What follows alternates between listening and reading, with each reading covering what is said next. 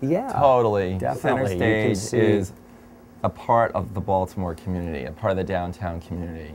And you go there, and when you're milling around, there's a lot of different kinds of people in the lobby before the show, and in an intermission, they're serving wine, and it's a more relaxed feeling than intermission at a New York show where, you know, everyone's running around, going to the bathroom, chugging their wine or their drink, and people talk to each other.